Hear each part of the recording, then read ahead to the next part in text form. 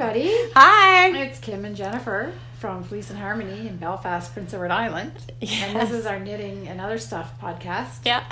We do have actually quite a pile of stuff in front of us. So much other stuff. Yeah. It's a lot to talk about today for some reason. So we're all bundled up. Coldest day ever. It's been miserable. Yesterday, yes. It was like hell on earth, but cold. In my bedroom last night it was. It was not hell because it wasn't hot. It was more like, I never saw the movie Frozen, but I can make the movie Frozen. Yeah. It's been ridiculous. Even my hot water bottle lost heat overnight last night. Like it wasn't even with as cashmere coat? Yeah. Oh. Like it wasn't as warm as it normally is when I wake up in the morning. Yeah. So it's for those of you that this is your first time joining us, this is what happens. Mm-hmm. So we're gonna talk about all our knitting stuff, and we've got a really great fun shop update. Yeah. And we have finished projects, and we'll talk about the farm. That's what we do. Yeah. And we've got some really good Ask Us Anythings. Yeah. So we're going to have quite a discussion on yarn pill. Why does yarn pill and all kinds of things like that. So the farm update is basically that we're freezing. It's flignack and cold, and we have no broken legs so far. That's the big update. All the sheep kind of went for a little skate this morning, but nobody even slipped, so that's good. Those hooves, I've got not my really little, designed crampons on my rubber boots in the morning when I go, and because it's really so. What's happened is 2 days ago it was like kind of nice, -3, -4. Things had melted. I think things melted. The snow was gone. Was about to turn into March. Everybody's saying, "Oh, maybe March is going to come in like a lamb instead of being like a lion." Then we had a downpour of rain because it went up to 5 degrees Celsius. Then it froze down to -14 degrees Celsius. And the wind picked up to, I think they were saying that there was gusts of 90 kilometers an hour. Well, I saw 80 last time I checked, but you couldn't see the road from our place, which is about 400 feet from the road. Yeah, you couldn't see anything. It was gusty. It was blowing snow. Yeah. And when the bridge closes to high side at traffic, that's what happens because we're joined onto the mainland with a bridge, a 14 kilometer long bridge. It's pretty amazing actually. Mm-hmm. But when it closes to high sided vehicles, that means that no transport trucks, no groceries. Yeah, so if you hope that it's only going to be for a short amount of time, and but our last ROWAN order is stuck on the other side of the bridge. I didn't know that. It should have been delivered yesterday. Funny. Oh yeah, it's over in Moncton, New Brunswick. Nothing can get on or off. No. At high side it. Yeah. So a transport truck. Yeah. So if you have some kind of little car. But quite frankly, driving over that bridge at the best of time, I wouldn't be driving in high winds in a little car. It's perfectly safe. It's just a psychological thing. But. We went over a pretty windy day with 3 sheep in the trailer one time. And I was in a CRV. But like, it's better if you can't see up over the railing. Yeah, that's one thing about going across that bridge. It's really high. You'd be shocked how high it is. Yeah, okay. Yeah. You don't really get it's high for something that long. Yes. In a section. Yes. Yeah. Yes, so that boats can go underneath, I presume. I think it was, yes. Right. And it was, when they did it was the longest, highest, I don't know, longest bridge over rough open ocean or something. I don't know. Anyway, there was all kinds of things. It's somewhat of an engineering marvel or accomplishment of some kind. Yeah, we should know this, but we don't. Yeah. So that's it. So we're freezing and we're dressed for the weather. Yeah, and I've been crawling. I literally have to crawl up to my door to get in it. Yeah. Because there's like a little hill embankment that goes from my house down to the pavement, and I crawl up I slide down it every morning, just tobogganing, just like a 6-year-old. Yeah. And I go like about 20 feet out into the middle of the driveway, and then I crawl back up. And it was so cold that salt doesn't even work. Like it's really after a certain temperature. Yeah. However, by midnight tonight, it's going to be, or before the sun goes down tonight, is going to be up to -3 again, which is pretty good actually. It's not going to melt the ice though. Well, the sun is starting to melt a little bit, soften it, I would say, more than melt it. Softer would be better. Yeah, it's when it's hard as literally. It was like cement. I was trying to pickaxe it away from the door. It's granite. Just like granite. Yeah, it's crazy hard. Anyway, so welcome to Canada. Yeah, bienvenue. So anyway, so that's it. So the sheep, we feed them indoors and outdoors because they can come in and out at like they've got free range to come in and out. And we knew that it must be cold because they're in full fleece because we're about to shear, and they didn't touch their food outside yesterday. So they wouldn't go out this morning. No, they ate in last night. They were like, "Are you crazy?" Yeah. Anyway, so do you know what happens? I don't know if you're aware of this or not, but when we wake up in the morning, our bedroom window looks over the sheep pasture. So when we get up in the morning and get up to get our coffee, decaf for me, and all of us, at this point, except for Ken. Oh, okay. And so we always look out the window, and they're all out. So they're all eating. So this could be anywhere between 5:30 and 6. Usually they're early risers. Yeah. So you look out, and they're all out there. You can see them. And if the weather is, somewhat decent, they're laying out in the field by the feeders and stuff, and you can see them. We go out at around between 8 and 8:15 usually, and Ken puts them all in the barn, and we close them into the barn because we put some food out in the field, and it just makes it easier to get out to those feeders if the sheep aren't there. Now we've been doing that since winter started, and now by 8:05 they're all in. They go in themselves. They go into. They disappear. This is how you make the food dispenser work. Yeah, exactly. So you look out at 6, and they're all out.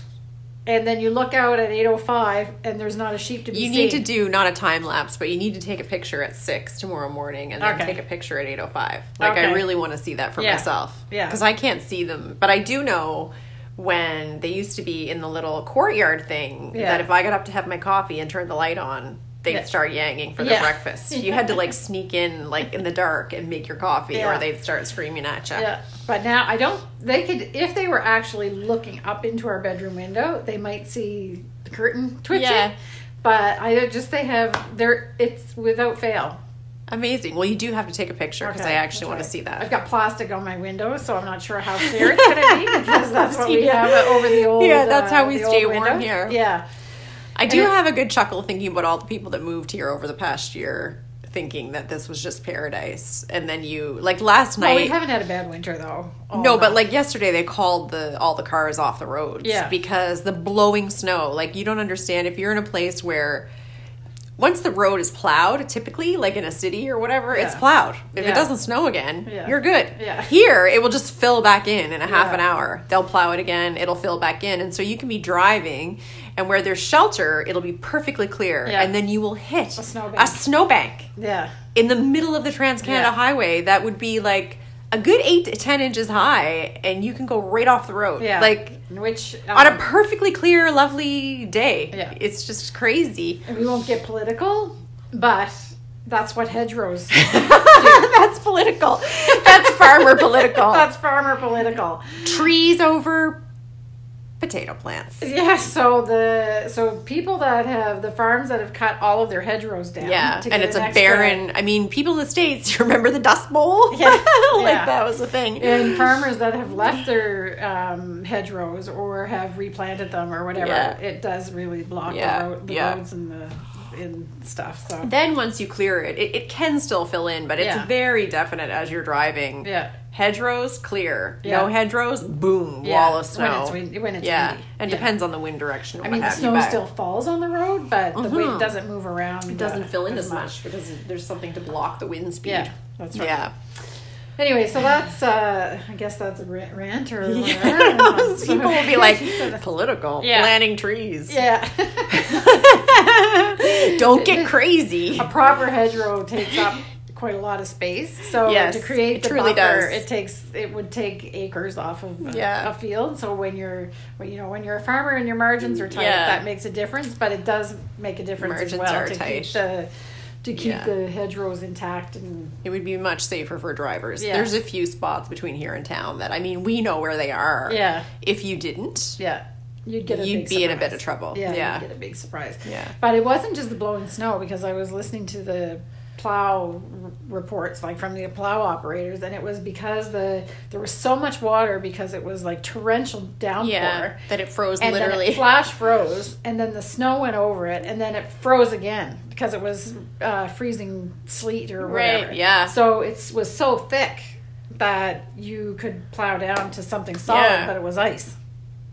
So it looked crazy. I think probably nobody on this island had their car out last night.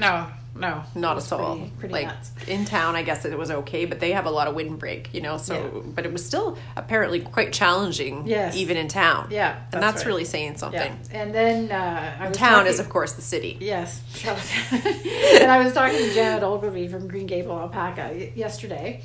And we were talking, two old farmers complaining about the weather like this. And anyway, she posted a picture this morning saying, okay, so here's some perspective. And she showed a picture of her barn door. So she goes into her barn in one door, and then she opens another door that lets her alpacas go into their field. Yeah. And she showed a picture of when she opened that door, the alpaca door, that morning, and literally you couldn't see daylight. The snow was all the way up to the top with the imprint of the door. Oh my goodness. She said, I had to actually dig that out before my alpacas could get outside. Oh my goodness. Anyway, so that's some perspective. So her barn was built for the wrong wind direction. Well, the wind direction changes sometimes. Periodically. Yeah. I mean, that's a whole thing too. Which position do you put your barn in? Like, how often does it fill in which direction? Yeah. Because it might be one door one week and another door the next. So we have doors on either end of our barn, and literally the drift, depending on the way the wind blows, it can be so high on one side that you can't even get in. Yeah. And then the other side that we usually leave open, the wind is not usually blowing that direction. It's like bare ground. Bare ground. Yeah. It's pretty fascinating. Amazing. Things that city people don't realize. Yeah. Most likely. And with things that we didn't realize. Yeah, true. Well, we were city people. Yeah. I think that's right. We're city people. Definitely. Anyway, so that's it. So nobody can talk about the weather like a maritimer. Yeah, no broken legs. No concussions so far on those spindly little hoof and feet, so that's good. And you try to tell them to slow down, but they don't listen to that. They can tell time. They know when it's 8:05, but they don't know to slow down. Except for Diva. Crowd management with sheep is not a thing. Diva, she gets our old girl. She's She's fallen, obviously. I don't know. She is super tentative on ice. But she's very, she'll wait. Yeah. Everybody else can and go out. And she goes out. Yeah. She's pretty big. She must have fallen. Yeah. She's a big sheep. Yeah, biggest we have for sure. So anyway, she knows what she's doing. They should pay attention. The poor little thing though, sometimes she doesn't even want to go eat. Yeah. Like she's scared of it. Yeah. She doesn't like ice. She's the only one. The rest of them go out and they're like, yeah, like every out on their side. They don't care. As long as nobody breaks anything. Yeah. All right, good. All right, so that's that. That's it. It's ice. It is the movie Frozen. Yes, and we're dressed, as we said, for the weather. But you're going to talk about yours. This isn't too heavy. No. I mean, this, I'm super excited. Is it my turn? No, I'm going to say what I'm wearing first. So for those that maybe haven't seen all of our podcasts, I'm actually wearing my Sunday cardigan, which was knit with Garfield Grizzly and 2 strands of Kid Silk Haze held together. But since when I was knitting this, there were a lot of people that knit it, and Janet that works with us, she knit one, and she used SELKIRK Worsted with 1 strand of Kid Silk Haze, so that we've got all kinds of variations around. But and we shrunk this in the dryer. Are you purposely? And is that holding? Yes. Yeah. That's good. It was too big, so when it's supposed to be kind of like a comfy, slouchy. Looks about right now. Yeah, I was just wondering if it had mohair. No, it's actually not coming off of this. I don't know what. If it had grown again, but it's still good. Yeah, so it's good, and it's super super cozy. So that's it. Well, after watching Suzanne Bryan's swatch washing thing, you could do it once more and take it down another notch. Yeah. Like, I didn't realize that would happen, that it would just felt more and more each time. Yeah. That's pretty cool. Yeah. You kind of think it felted, it's done. Yeah. But when she did her superwash, non-superwash experiment, which a lot of you recommended we watch, and we did watch it. Yes. Interesting. Yeah, it was interesting. It was a bit different from my experience with superwash in that the gauge looked more similar, but she didn't say if she used the same needle size for both sets of swatches or not. I assume she probably did. Yeah. But it depends on the brand. But if you take like a superwash sock yarn with the same specs as our woolly yarn, you won't get anywhere close to the same size of a swatch using the same size needle. That's right. So I'm not really sure if anybody knows more details on how she did that, but they looked to me like they were knit with the same size needle and came out the same size, and that has not been my experience. No, mine either. At all. No. Okay, good. So whips and rips. I've got nothing. Oh no, I have one thing, but you have two things, so you go ahead. So I'm going to do the fast one first. Okay. So the fast one is Paisley is back in rotation. A lot of people have been asking. I know. They were very concerned. I know. So no worries. And I actually have knit another 3 inches on this since I dug it out of my bag. It literally took me an hour and a half to figure out where I was. That's the worst of laying down a project. Yeah, that's why I haven't picked up the slippers again. It's the worst. So, but I ended up, and I was worried that my tension would change because now I've been knitting all this stockinette. Yeah. And this is, anyway. So here it is. So are you back up to where you were in the pattern before? Still not. Oh, no, I passed it. You've passed, okay. I passed I thought you had more done before you ripped it out. Okay. No, it was about this. But I've passed slightly where it was because I've now finished all the decreases. I have another inch to go, or 2.5 centimeters, and then there's an increase. So I'm past where I was. And you are going to sew on all your embellishments. I certainly am. I can't wait. I can hardly wait. That's the fun part. Okay. And it's been so long since I knit on it. I went digging around just to make sure that all my little bag of goodies, I knew where it was because I'm anticipating that someday I'll be ready for it. Yeah. So the one good thing about this, though, in my gauge, each one of these little panels is actually a centimeter. So I can count the... Right, that's good. Yeah. So, and I could, I picked it up and I'm like, okay, did I have the blue in my left hand or my right hand? Because I do two-handed knitting, but luckily I figured that out. So I was preparing myself that if I got it wrong, I'd be able to see it and that I'd have to rip out, but I got it right. Yeah. Should have taken notes. After all that, I never take enough notes when I set stuff down. Yeah. So, and I did kind of slide it on, and it looks like it's going to fit perfectly so far. That's good. Yeah. I mean, this project, you needn't worry, because it's like people are writing to me, you're never going to finish that flat rock. Listen, I spent, I don't know how many hours doing those two 14.5-inch pieces of that tuck stitch. Yeah. I'm definitely going to finish it. Yeah. There's no way I'm letting that go. I have way too many sunk costs. Yeah. So the only little issue I have, and it has nothing to do with the pattern, it's my own body, is that it's heavy enough that I find my wrist gets tired when I'm knitting it. Mm-hmm.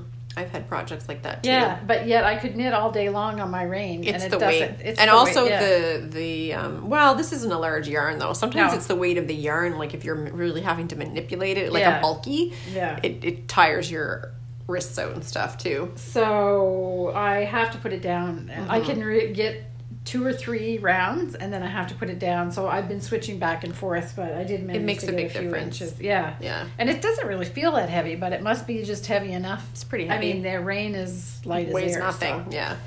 All right, so that's that. So the front with all the paisley and the back with the checkerboard. And for people that have written and said that Andrea from Fruity Knitting has done the same thing and has talked about the gauge and everything, I know that we did. Her and I actually talked about it. And what I did instead of changing, I think she changed the needle size because you tend to get a tighter gauge on this back part on this checkerboard than you do on the front. But what I did was I averaged out the gauge overall and I had recalculated all my measurements and everything. So I'm actually, because my gauge was tighter, so I was getting more stitches to the inch than the pattern called for. I'm actually making the extra large, the bigger size and it's working out perfectly. Yeah, that's good. Yeah. All right. So that's that. And then I can put it over here so that we're not, our table gets a little less crowded as we go. So just to recap on Rein. So this is we own a yarn store. I'm sure I could get a stitch holder somewhere. Yeah, but honestly, why? When you can just leave the tips on and you have your stoppers, right? Like, why would you do a stitch holder? I know. That's what the Chiago needles. Yeah. So the back, nothing to see here. And for those that hadn't, if this is your first time watching, I did knit the front and the back two at a time, the two pieces at a time. And so this is the front. And I want to hold it up again, partly so much Chiago cables again, with the stoppers, because when it came up on the podcast, when I watched the last podcast and I was holding it up, I thought it just looked fantastic. Yeah, I love this little guy. Yeah. I feel like his name or her name should be Andre. Okay. Sure. Or maybe... It's really Gustav or something like that. It's really cute. It's really nice. He's singing. Like, I love it. Yeah. So the other thing, I actually should have knit like a little tongue hang. Yeah. Anyway, it's really cute. Maybe not. Maybe we should cut that part out. No. So when we last saw each other, I was pretty convinced that one side on the shoulders was bit longer than the other, so I didn't know which one was right, if the short one was right or the long one was right, but I took a guess or a chance and ripped out the first side that I did. That's exactly the problem I had with the sunset. And then I realized that while I was knitting it, after I had it all ripped out and I reread the instructions, I had read the instructions incorrectly. On the first time. I got it right on the second time. Even though it just was reverse the shaping. Yeah. My favorite. I noticed a little part where I went back and forth once. Too many times in the counting. I sometimes find it a little bit tricky when it says, and then the fourth alternating row. And you got to get used to that nomenclature for alternating row. Cause so is it, do you knit the 4 rows first and then you alternate, or is it, and this was on each row, the beginning of each row, and then it was, or alternating row, each alternating row, and then it was alternating 4 rows and alternating 6. I'm just amazed I've gotten my stuff right. Yeah. Like all the British patterns or maybe European patterns that I've done use that. Yeah. And it's very succinct. Vernacular. Right? Yeah. Anyway, so when I redid it, it came out perfectly. So that's it. And I wanted to make a little comment about joining the yarns with this Alpaca Classic as well, because I did something that I don't normally do, and it is working out okay. So I'll show you on the sleeves. So I was doing split splicing, but it is fine enough that it's only a single ply, so it's not like you can cut the extra plies off like what you do to make the same width on plied yarn. So it does come out a bit thicker. Luckily, my joins that I've done on the front are all kind of over here, so they're sort of not right in the middle or anything, but I can see them. Because you could do that same thing that you told me to do, which just started on the edge. Yes. Okay. So I did that at one point on this piece, on the back piece. I think I have it on the edge, so that's that. But then I thought I would get really cheeky, and I'm doing the sleeves now, and I'm almost finished the increases on the sleeves. Here, I'll put it up here if you're done with it. So also 2 at a time. I'm all about the two at a time. I am all not about the 2 at a time. I'm lucky if I can get 1 at a time correct. So what I actually found out, so you could do it at the edge, and I did do that. And then, I mean, you don't really waste that much yarn. Like it's not like a big disaster or anything.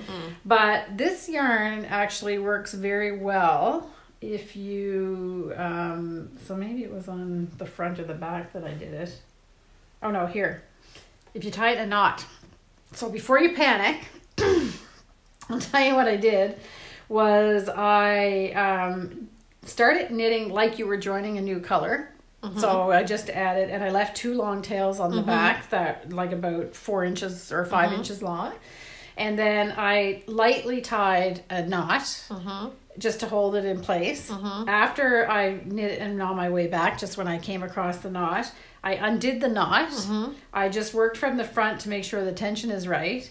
And then I tied a square knot tight in the back. So it's important that you have your stitches in the right position before you do that.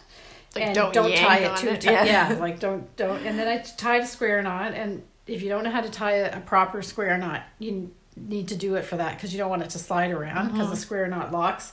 And then I just clipped the ends, and you can't see anything. Like, it really is So invisible. I've done that before, and then just sewn in the ends too, like without joining at all. I'm not even going to. Yeah. Like, I've tied the knot as a placeholder and then gone back and just sewn in the ends. Yeah, you could. Or woven in the ends. This is so fine that you would have a double. To see it. Like, especially if it's somewhere. Or you can just start at new ball at the end. The edge of the thing. I think starting at the edge is like is the best. Yeah, like, this was kind of a little experiment, but it's absolutely invisible. Yeah, a knot on the inside would bug me, but yeah, well, you can feel it's my sweater anyway, so you won't mind.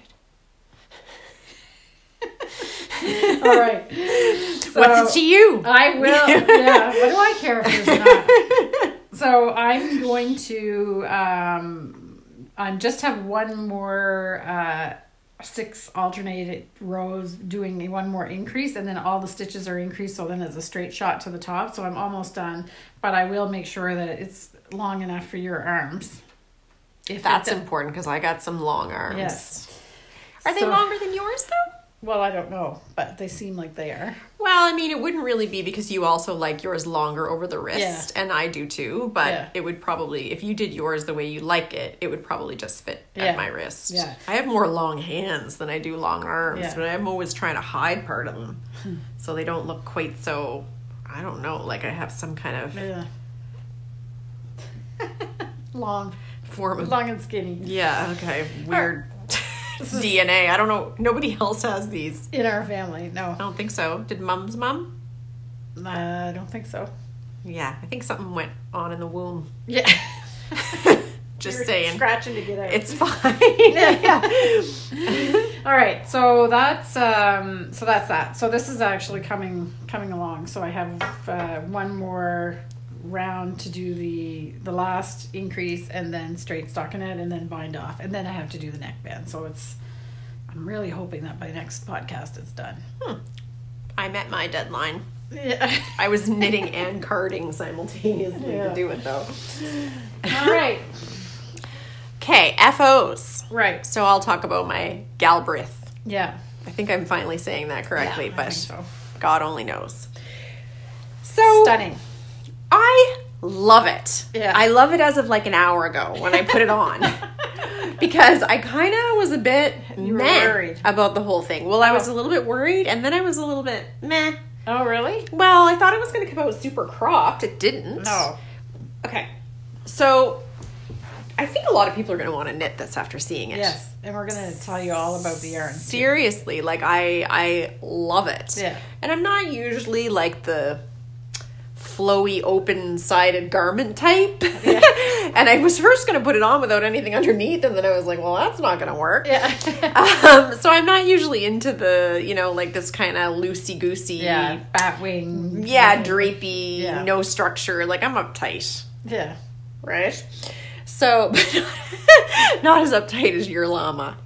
In some ways, I'm uptight. I'm uptight about, like, I don't like loose clothing at all. Yeah. Anyway, so it does not match the schematic. Like, something happened here with the measurement where I thought it was 4 inches too short and it was going to be super cropped, but it's not. So I think it's a little bit maybe confusing as to where you're measuring along this slope shoulder to get the 20.5 inches I was supposed to have. Yeah. Because I had 16.5. Yeah. But yet, I think it looks like the picture. Yeah. Yeah. And I used the right amount of yarn for the size I'm knitting. So that tells me it's in here somewhere. Yeah. And my stitch gauge was perfect. Right. I didn't bother to count my row gauge, which I should have done, because this is a pattern that lists the number of rows. It doesn't give you a measurement. Right. And so you do need to... The schematic has a measurement, but it doesn't say knit to 20 it doesn't inches. say knit to 15 inches and then do whatever. It says knit 74 or 76 rows. Right.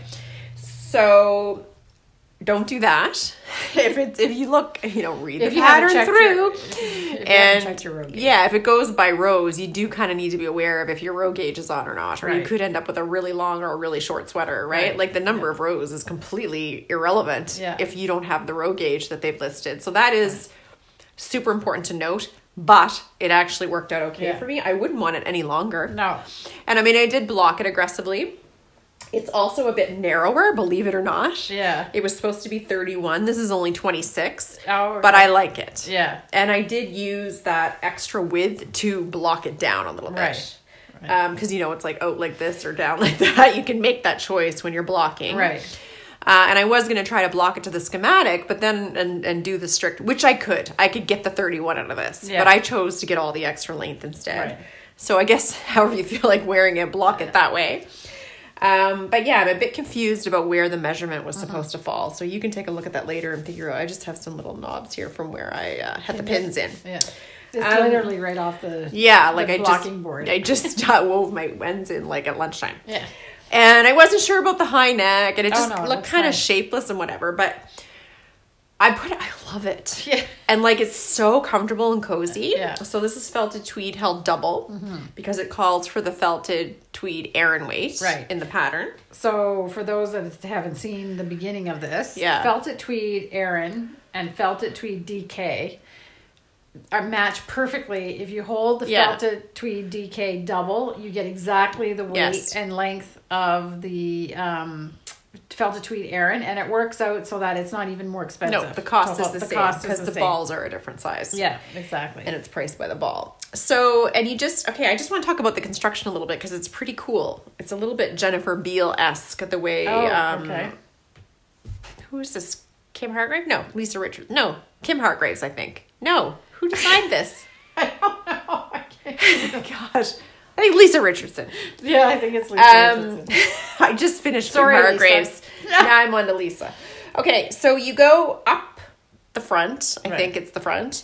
You short row this entire neckline, entire shoulder, blah, blah, blah, and then you knit back down the other side. Oh, okay. So it's all knit as one piece. Like this, there's no piecing here. Like I just went up the top, over, and so the short row part is like really quite an adventure. Like it's, I mean, I did it twice and I still wasn't bitter.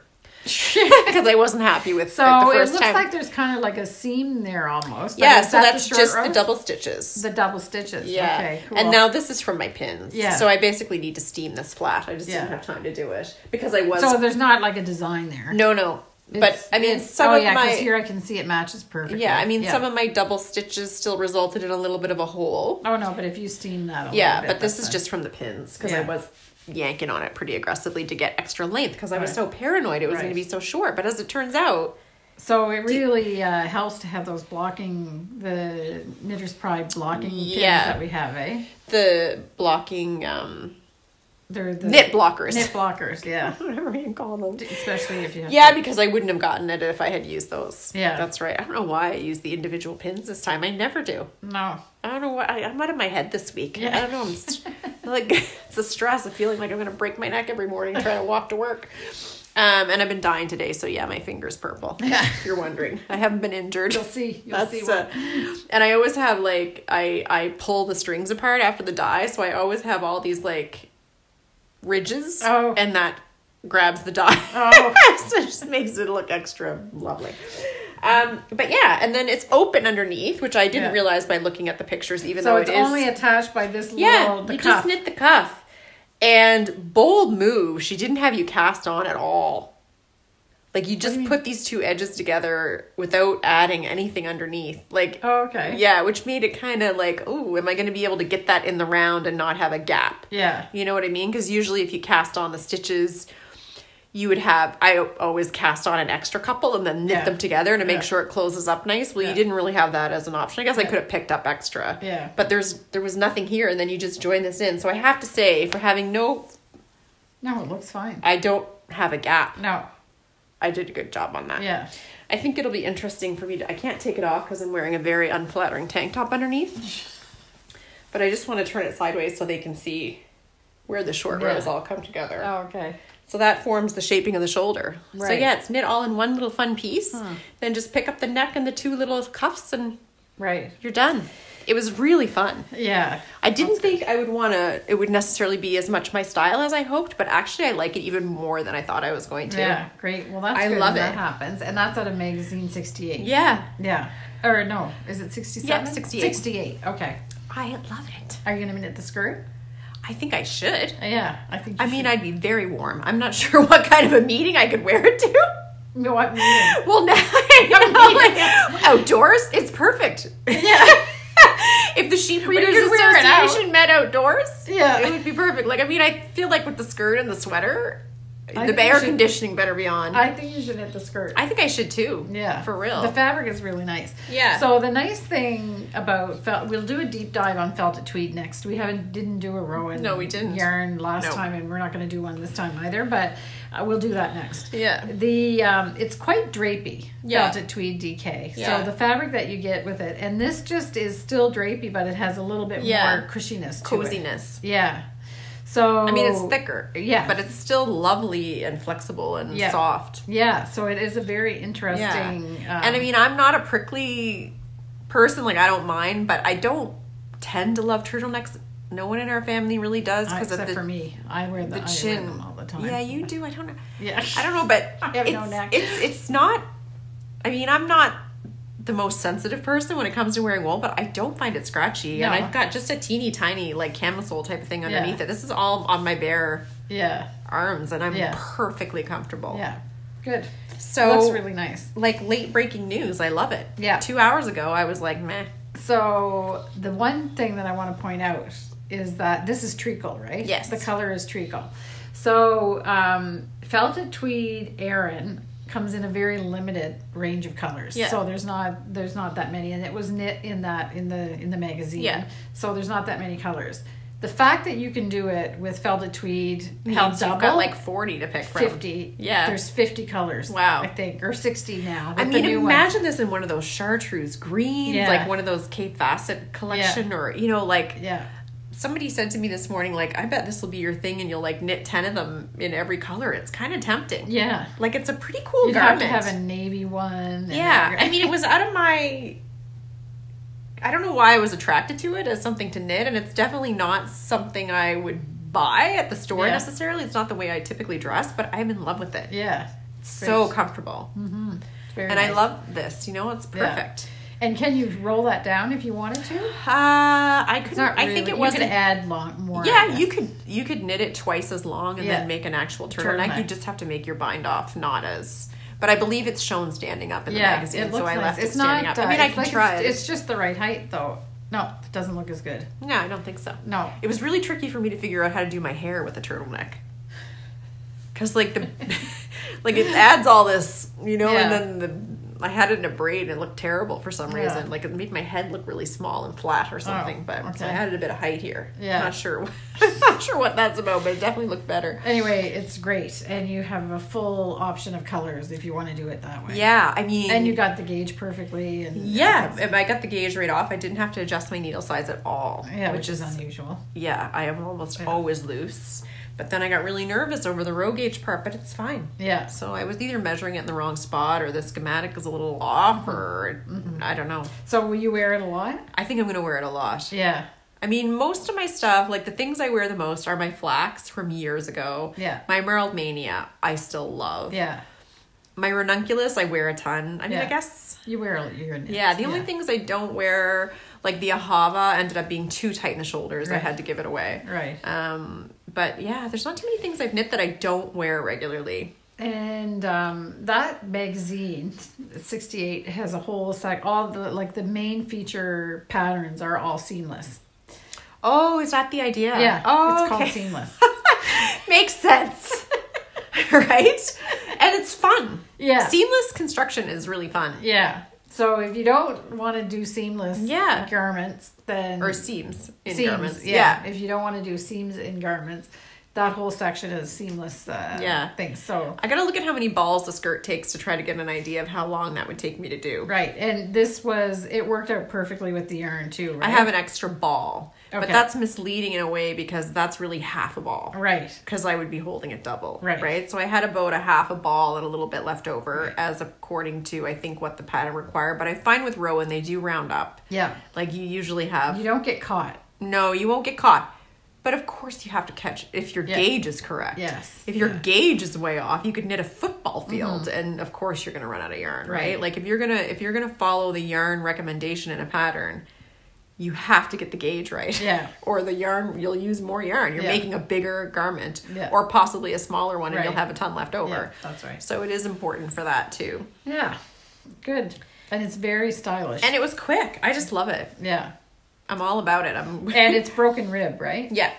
So not difficult either. No, there was nothing difficult about it. Well, surely the broken rib part is. Yeah. If you understand broken rib. It took me a little bit of time to figure out what broken rib even was. Right. But then once I figured out how to read the stitch pattern, then it was TV knitting. I definitely knit on it. Okay. Not the short row part. And it was a substantial amount of short rows to get like from here over the top, but they were fun. Yeah. And then you carve out the neck by binding, like putting on a holder. Right. At the front here, and then just keep going. So it's smart construction. Yeah, it's fun. Yeah. It was, if you want a little adventure but nothing too crazy, this would be it. And it's done quick, so it's this is really bothering me, these lumps now. Oh well. But I'll steam them out when I go upstairs. It's she literally was still on the blocking pads at lunchtime, so it's still damp this morning. Yeah. But so that's a fun one if somebody wants something to knock off quickly. Yeah. Would make a nice gift because it would really be flattering on all body types. Yeah. It's not something that you have to worry about getting the size just exactly right.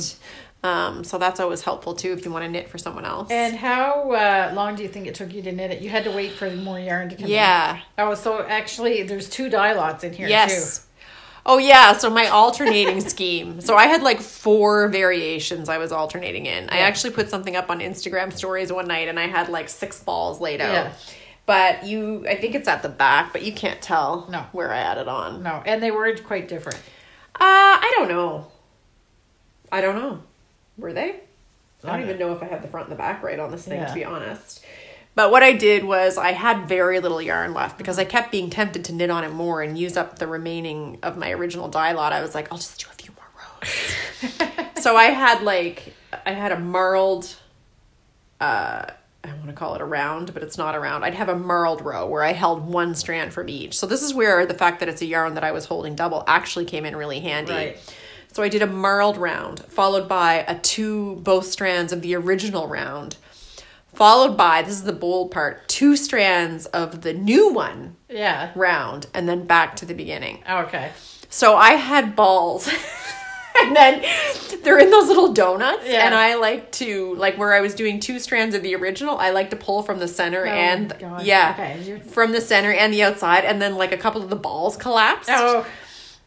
And I was knitting here with Jolene and Rachel, and they were looking over and they're like, I think you're really in trouble. Like, I think you're going to have to cut that and wind it. Like, what, something's falling apart over there. So I had like this pile of strands and there was like 3 different variations going. But I got through it without having to reball anything. Yeah. Because when these donuts collapse. Yes. It's not pretty. No, it's and not. then I didn't just have the one form of donut. I had 2 other sets of... Then you had to keep them straight. Yeah, and keep them straight. Yeah. And the reason why she was knitting, it was on purpose because she wanted to start the sweater before we got the next order in. Mm-hmm. So not that we would recommend that you knit with 2 dye lots, and if anybody's wondering, they said that you have enough yarn and then you had to get another dye lot. It was that we were out of stock. Yeah, like I started and I knew I only had 4 balls and it called for 9. Yeah. It's just, there was no way I was going to make it. Yeah. But that was fine. I'm a risk taker like that. Yeah. But I don't know if it's on which side, but I don't see a demarcation line. You cannot see anything. No. On the front or the back. So there you go. Have courage. Yeah. It all worked out. Mm-hmm. And the dye lots were years apart, like a year apart. It's not even remotely close. Yeah. So. Great. Ooh, okay, so their other finished object, we're going to take a small break. You're going to put it on. Yeah. Okay. All right, we're back. Yeah. I just love this color combination. I know. It's so unexpected. So this is not my sweater. No. This is the lovely Jennifer Hicks. Yeah. Test knit this sweater. Yeah. For Susan Clouston. Yeah. I was going to call it Clouston. It's like Houston. Clouston. Okay. Susan, the famous designer of the SELKIRK flip mitts. Yes. Infamous. Yes. Yeah. So Susan generously developed that pattern for the SELKIRK flip mitts and gave it for free. Yeah. To all our customers. Yes. Hundreds of them. Yeah, hundreds and hundreds. Seriously. So then Susan came back and designed this sweater. It's the Eleanor sweater, and it's made also in SELKIRK Worsted. And like I said, it's not my sweater; it's Jennifer's. But I wanted to put it on, so you can see the yoke. The yoke is really spectacular, honestly. Yeah. So top down yoke, and the perfect thing about it is that you have your main color of yarn, and then all of the yoke work, no matter what size you knit, only takes one skein. Nice. Yeah. So it's one skein of variegated or whatever you want. And this is Wild Rose and Vineyard. Yes. Okay. Yeah, it feels really nice. Yeah. If we do say so. I love our SELKIRK Worsted. Okay. So just to show, and there's texture in the color work. Pretty cool. It's really cool. And what makes that? It's like a little pearl bumps. I didn't really pearl look bumps. at the chart. Yeah. I haven't knitted, but it looks like pearl bumps. Yeah. Very cool. So you have the variegation and the texture. Yeah. And then the rest is just straight knitting. Yeah.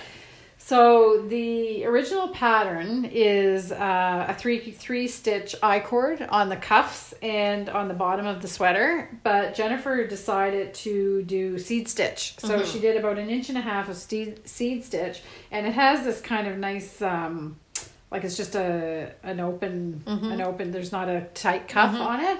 So you can imagine with the I-cord it would be nice as well, but she decided to do the seed stitch to do a little bit of a different look, and she also did the same thing on the bottom. Right. Yeah.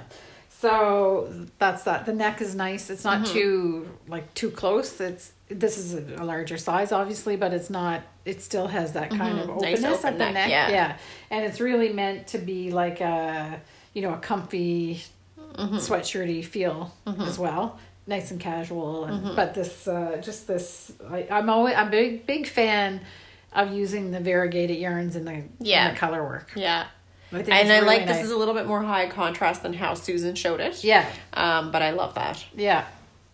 So we can show a picture of Susan's, and it's low contrast. Yeah. Hers is what, crocus and blue poppy. Blue poppy and crocus. Yeah. Okay.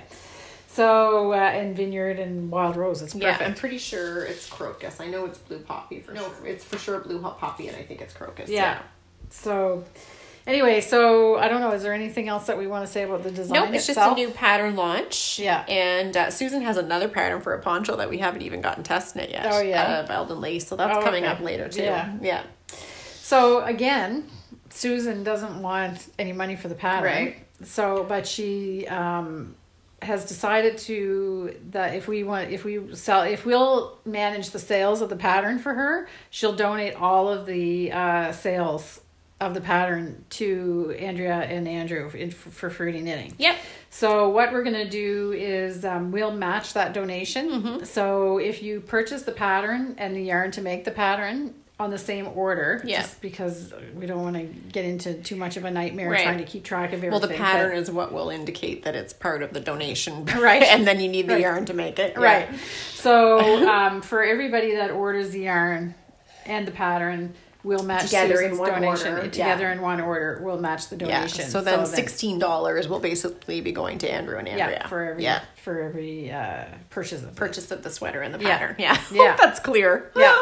And we'll be, upfront and let you know how much we are able to donate when we finish the sale. We'll run it for a month, let's say, because we want to get... But if the pattern sells by itself, that's still all going to Fruity Knitting too. Yeah. That's it.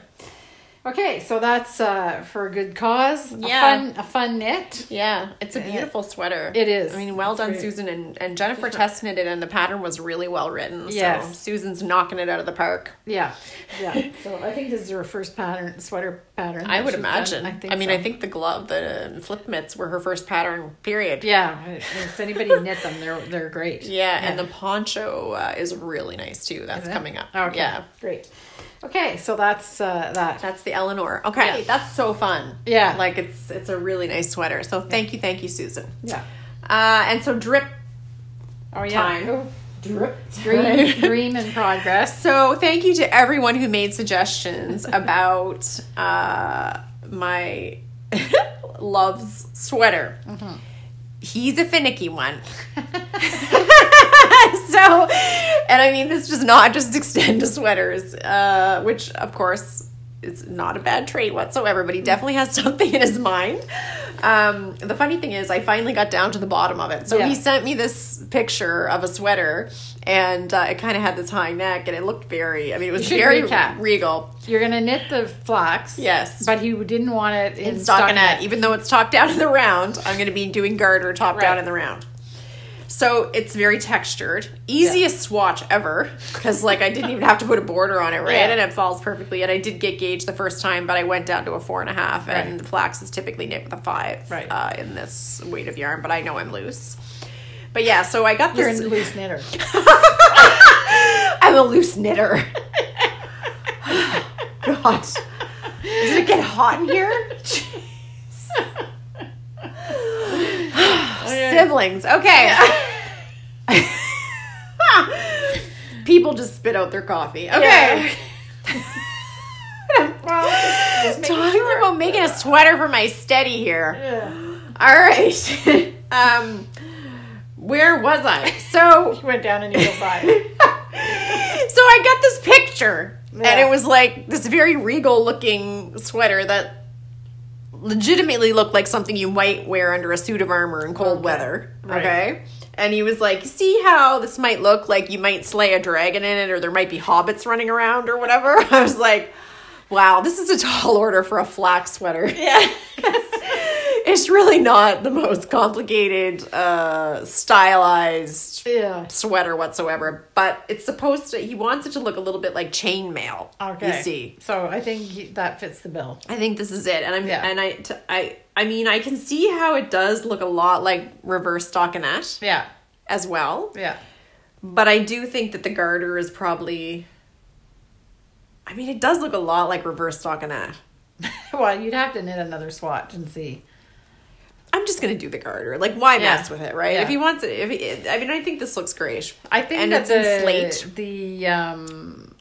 If I'm not mistaken, the garter would have a little bit more space between the bumps. Yes. So then it does look more chain. Now that you know the reason why that's chainmail. The chainmail.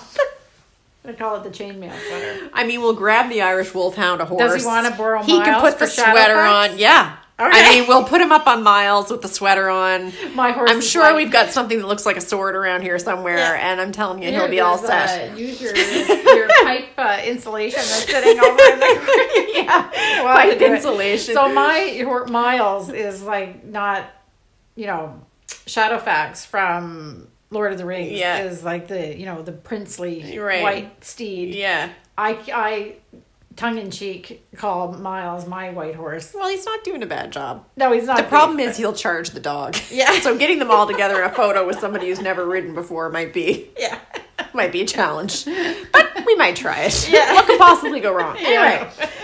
So I'm going to knit the flat sweater. Now, the sleeve detail was like a huge ordeal, and I got so many good suggestions. Yeah. Cables. Doesn't like cables. Oh boy. I'm not sure I fully understand that part, but it might be from what he thinks it's hard because he watched me knit Joe Bathard for a year. Yeah, probably. That's a funny story, actually. I don't know if I said that. I got to tell that story about our first date. Yeah. So anyways, I think I'm going to do the stockinette. Because you know what? People said, well, it might be flimsy, but this yarn is robust enough that I think the stockinette will hold up to the garter, even as an insert. Right. And the truth is, in the original pattern, it works in the reverse. Right.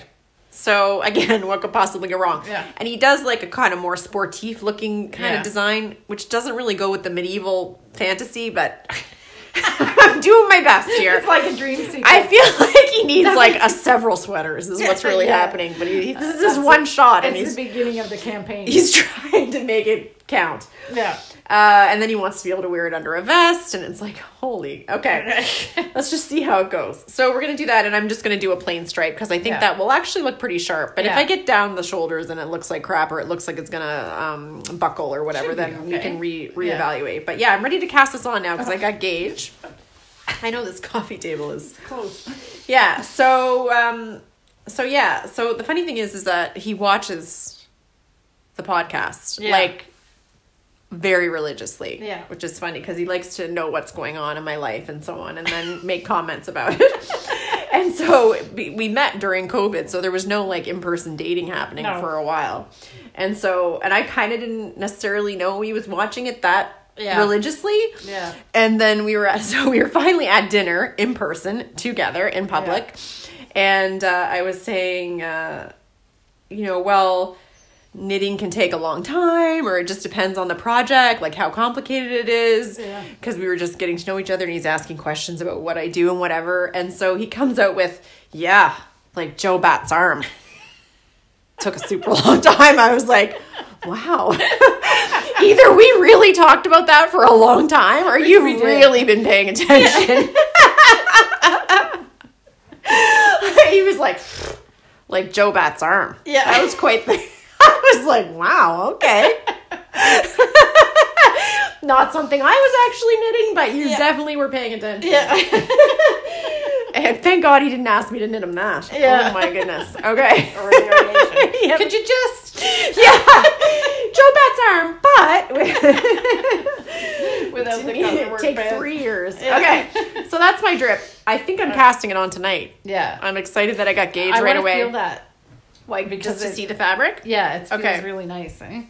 So do you agree with me that the stockinette in this will probably hold up against the garter okay? So. Yeah.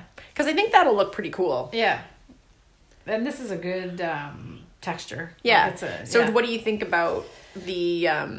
Because if I went up to a 5 and then adjusted the size, it would be looser, right? But I feel like this is pretty perfect for a sweater you would wear under like a puffy vest or, out slaying dragons and that kind of thing, right? Yeah. On a white horse. With your Irish wolfhound to pull anyone else off a horse in case it needs be done. Or you run into a pack of wolves or something. Well, you could run on your adventures. Yeah. I wouldn't put him up against a pack of my coyotes. Miles will take care of the coyotes. Yeah. He's a dog herder. Yeah, and a sheep herder. Yeah, that Miles. Yeah. You just have to take a little... He's very cowy or sheepy. Yeah. As you would say. Yeah. He's clearly done cattle penning. Puts his head down. Before you knew him. Like, he must have. He's trained, like, he's a jumper. So he's English, but the person that owned him, I think, was kind of switching him to Western. Yeah. But he's also done cross country and a bunch of other stuff. What a guy. Yeah. He's a real athlete, that Miles. He was. Versatile. Yeah. Okay, so that's the knitting project roundup. Yeah. Whew, okay. So that's it. It's a lot. Mm-hmm. All right. Shop update. Yes. Have we got a treat for you? Yeah. So let's. And we were teasing people. I know they didn't know that though. Yeah. So we did repost the interview with Lisa from Vinzelur Icelandic horse / Did you practice cashmere the goat farm. Pronunciation of that? No, but I just pulled that off pretty well, eh? That was good, eh? Yeah. She'll let us know. Oh God, I should have said that. She'll be like close. Anyway, the interview last Friday was from the lovely... Yes, Lisa, do let me know how I did on on that pronunciation. That just slipped right off the tongue. Okay, so we made another batch of local cashmere yarn with Lisa's harvest from last fall? 2020. Her 2020 crop. Yeah. If it were. As it were. Right. Okay.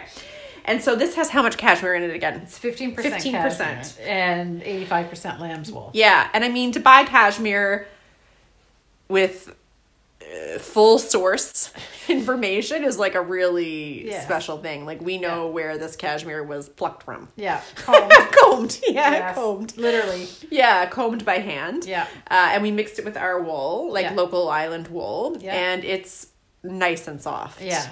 Now, it's not like a full 100% cashmere, obviously, but for a wool yarn with that 15%, it makes a really nice yarn. It's amazing what a difference it makes in the texture, even just a 15%. Yeah.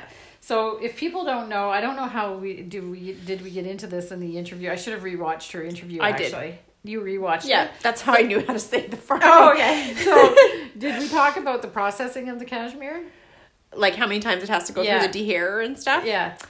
Oh, shoot. Well, now I don't remember already. Okay. I did rewatch it. So I rewatched the whole thing. We'll recap here anyway. So cashmere, the cashmere goats are double coated. Yeah. So there's the under down, which is I don't think we talked about it in the interview. I think we talked about it like in our part. Okay. Yeah. Okay. And then they have guard hairs. So the goats actually kind of, I think they're kind of like, from what I understand, they're kind of like the Angora rabbits. They molt. And you have she did talk about all that, and that the guard hair, it'll be more guard hair if you comb it at the wrong time. That's right. So it's up to her to make sure that she combs it at the right time. But even if you time it perfectly, you're always going to get some guard hair. Right.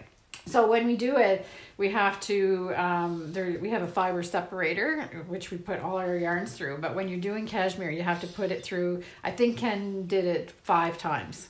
So that gets all the guard hair out. Now, our machine is not as robust as like a commercial it's not precise. Big mill. It's not really precise. So every now and then you might find a little guard, like right there. But you'll know right away because they don't take up the dye. Yeah. But I haven't seen many. No, there's not many. The other thing is if you don't want to waste the cashmere itself either. So depending on how you set it, you could either take out not enough or take out too much. They're not really hard. Like they're not. You probably, if we hadn't just talked about it, you probably wouldn't even notice it. I didn't even notice and I dyed it. But so it's a 3-ply. Yeah. 250 yards. Yeah. For 85 grams. Yeah. And you did a special dye. I did, people are going to be like, can she please get off the Easter egg colors? But I can't help it. So I did a special speckled version, and then I picked some other colors. So we'll just go through what I've done. So we're calling this hyacinth. Mm-hmm. Hyacinth is one of my favorite flowers. So they're an early spring flower. An early spring. I'm all about the early spring flowers. Let me tell you, I planted some snowdrops last fall. It would blow your mind how many snowdrops. Because it's just and I planted them right next to the foundation so that the first sign of any warming, those little snowdrops will come up and make my world. Yeah. So a hyacinth is kind of like that. I have a question to people who love hyacinths and have them. I feel like they're kind of more like a biannual type of flower. Like they don't really come up perennial years and years and years and years and years and years. I feel like they kind of burn out after a few years. Maybe. Or something eats the bulb. Yeah. But let me know if you're a hyacinth person, because mine are all gone now. Yeah. I need to plant some more. The skunk probably ate them. Ernest. That skunk. So, hyacinth. Right. So, just let me open this up and show. If people ordered the small amount that we had a year ago from the 2019 crop, it looks similar to the petals, but it's not the same. No. It's got different colors in it. Yeah. I added this has 2 more colors in it than the petals. Right. And this is the yarn that I knit my birds of a feather. This is the yarn, yeah, but not in this colorway, yeah. So this is the hyacinth, sort of speckly, but we don't do speckle. We don't throw loose powder around our dye studio. Yeah. We splash it on. Yeah. So we never get those tight little specks of color. We'll never, but this is what I consider a speckled for us. Right. And that's as speckled as we're going to get, because I just don't like blowing dye powder all over the place, and it's very expensive because it's organic dye that we use. We also did it in seagull because there's nothing like a nice gray cashmere. Yeah.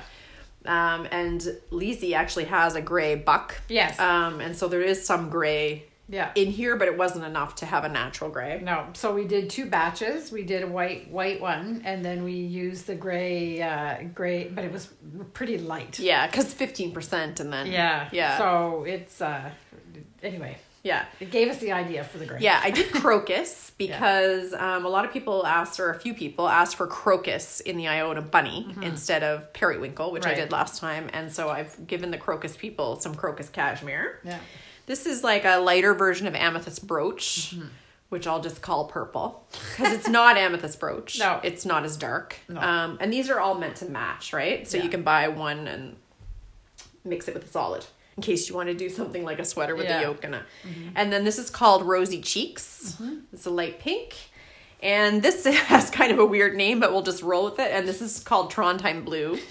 So basically when I was doing the Trondheim mitten kit, I had to custom figure out the color to match the yarn that was in the pattern that wasn't ours. Right. And so I just call it Trondheim Blue because it's a blue I developed to mimic the Trondheim mitten. Yeah. The California mittens that have a color similar to this. Right. And we love it. And it's lovely. Yeah. And there's some Lopi coming up, and I think I'm going to dye it this color. I really wanted a Lopi in this color for a long time. It'll be an over dye, but I think it'll still be amazing. So Trondheim blue, rosy cheeks. I'll just call it amethyst instead of amethyst brooch. Crocus, seagull, and hyacinth. Yeah. And I hate to say this every time, but there's not a lot. And I went a little crazy with the colors, so there's really not a lot of each. Yeah. Most of what we have, the most of, is these two, because I thought they'd be the most popular. And then there's a few of these each. For accents. Yeah. We do have a little bit of blooming point lace left. Yeah. Right? So I feel like people, if they watch later, they assume that the special editions are gone, but there's actually quite a bit of blooming point lace left, and I'll just put it up here again. Yeah. And that's a really nice yarn too. Yeah. And if you've received it since last episode, let us know in the comments how you're liking it, and maybe others will be encouraged to give it a try. We do know it's not, it wasn't spun by us, so it's not a Fleece and Harmony spin. It wasn't spun in our mill, so therefore it's not locally produced like this one. Yeah. But it is a really nice yarn if you wanted a nice drapey shawl. But this is it's I don't know how, like, all our yarns are squishy. Yeah. But this is really nice. I'm not going to lie, it's really hard to give this to someone else. Like, I could easily, I mean, like, I was like, I should just knit the boyfriend sweater out of this. Oh, really like it. Wow. I know. It's really nice. Yeah. Yeah. It's, Anyway, you guys enjoy it. Yeah. Don't feel bad. We can make more. Feel bad. No. Lizzie is starting to comb within the next month or so anyway, so there's... she already sent a big bag, Yeah. So there could be more cashmere coming, not another year from now, but a little bit sooner. Yeah. Because this, we had stored it for a bit. Yes, we did. Yeah. So anyway, it's really nice. That's it. Yeah, it is really nice. Oh, dear. Okay. So we're calling that Celtic cashmere, because Celtic, it's not, no sense doing it in an island name when it was... the cashmere's from Nova Scotia. Yeah. All right. So other shop update stuff. So we have some new things from Jewel Designs, which is a company we just love. Their stuff is beautiful. Yeah. So we've got lots of shawl pins and stuff. Yeah, already. But we've branched out a bit and gotten some new stuff. Yeah. So tell us about what we've got here. What are we going to do first? Well, the one you're wearing. Oh, okay. I was going to say this is the easiest. Okay, go ahead. So she does make shawl sticks as well as shawl pins. I can put one on. Okay. You have to be wearing it like Mr. Dress Up. Yeah. Okay. So the shawl sticks, we have a hummingbird and we have a dragonfly. And now she's come up with a sea turtle. Yeah. Super cute. And I really don't think we've shown this before. We've had them for a while, but they're adorable. Like, look at him just swimming along there with his little feet out behind. Yeah. I mean, so cute. And so the way sea turtles are designed your fabric goes up underneath. Yeah. We've talked about that before. It looks like he's just perched here. Yeah, I mean, he's literally swimming. Yeah. Yeah, in the open really ocean. Cute. So that's new. Sea turtle. Yeah. So we have that. And then we have these cool things, which aren't that new, but this is the first time we've had them. So it's a shawl pin. Right. But it's called a lock, I think she calls it lock clip. Okay. And so what you have is this little scrolly part. Which is technically a bail, right? Yeah. No. It's like the shawl pin. Right, okay. And then you've got a stick, so like a regular shawl pin so far. Except that the little charm actually slides off. Okay. Slides off. And you can change it. Yeah. So it comes apart like this. Yeah. So this is the dragonfly. Yeah. And this is the hummingbird. Yeah. So we started with these two. Yeah, and it also comes in the bees and the monarch butterflies. Yeah. Yeah, so you can buy the shawl stick with the attachment and one charm, and then you can add all the other charms separately. Yeah. Okay. So it's mix and match once you have purchased this and this. Yeah. These you can purchase individually. Yeah. So we didn't order them all right off the bat, but I am going to list them all on pre-order because what I don't want to have happen is somebody like, oh, I want the whole collection. Right. And then we've only got the dragonfly and the hummingbird listed. So I'll show in the listing what's sort of like a pre-order. You'll have to wait until we get our order in. But I just want to make them all available because if I was going to order one, I would want to get the whatever charm I wanted at the same time, right? Yeah. So we'll list all of them. Right. And I'll note where one's a pre-order and one's not. It's like they're really cute and smart. Yeah. Really fun thing to do. Yeah. So if you're feeling like a hummingbird, you can wear your hummingbird. If you're feeling like a dragonfly, you can wear your dragonfly, but you only have to buy the whole rig once. Yeah. Yeah. And I hope that's clear. Yeah. So I had to just put this on backwards, so I just want to make sure that I put it back. And then the other thing is, not to get even more confused. That's okay. It's a puzzle. Yeah, it also serves as a puzzle if you're having a quiet night at home. Yeah. This can go on your shawl cuff. Yes. Yeah, so if you remember the gray cuff that I wear as a bracelet, but is actually a shawl cuff, and I'll show a picture here. Yeah. You can also attach the ends of the cuff, because I know some of you had already bought that, and then put this on that. And hold it together. Yeah, with that. so it's very versatile. Yeah. It's a very cool little system. Yeah. I really like it. I don't know how we haven't done this before, but... We just got it. No, I know we did. Oh. But how did we not... Oh, she had them before. Yeah. She's had them for How did we miss it? Yeah. Yeah. I can't fix that. What? No, it's just I keep it's putting it inside on. out. I know. I know. So Inside out. I can't I can't stand it. Okay. It's because it twists around. Right. You got it this time. Do you think? No, I don't know. Yeah. No. Yeah. Yes. It's like those exercises to keep your mind sharp. Yeah, that's it. Okay. You get to a certain age, you really want to test yourself on some of this stuff. Okay. Yeah. So I hope that's clear, but if you have any questions, Our mother spells pencil backwards. Yeah. All the time. I don't know if I can do that. I'm not going to try it on camera. That's for sure. My secret will be revealed. Yeah. L-I-C-N-E-P. She's probably got it memorized by now. Okay, that's not the point, Mom. And I think if they've catch anyway, she's not like she actually knew that was the test because when our grandfather had dementia, that was one of the things that they did. So ever since she was at the appointment with him, she made sure that she knew all the answers to the test. Right. Hopefully they've come up with a different test by now. They trick her sometimes, and they also will use world. Oh. Backwards. I'd have to think. Yeah. I mean, let's not try it. Okay. So that's these. And these are called, what do they call them? Lock, clasp. Of course I picked the wrong Charm one. shawl pins or something. Charm lock shawl pin. Yeah. Okay. Filigree. Oh, lordy. There goes the stick. Someone will stick on Okay, that. that's okay. Get that later. Okay. These I'm super excited about. Yeah, you didn't know that I ordered these. I didn't. Yeah. Life is full of surprises for me, I'll tell you. Okay. So, there is also clasps. So that you have the leather clasp that you might have seen. We have them on our website that you can put on your screw-on clasp. Closures, right. Yeah. So these are screw-on buttons. So on your knitted cardigan. Look at me go. Is fine motor skills a thing? Yeah. In the test. So the way that these work is you have the pewter button, and then you have this little stopper that goes it's at the easier back. To put this through first. There we go. All right. Work smarter, not harder. Okay. I'm actually putting a button on my thing right now. Yeah. Like, isn't that amazing? And then I can take it off and put it on another garment later. Right. So honestly, for cardigans, who hasn't thought of this? Yeah.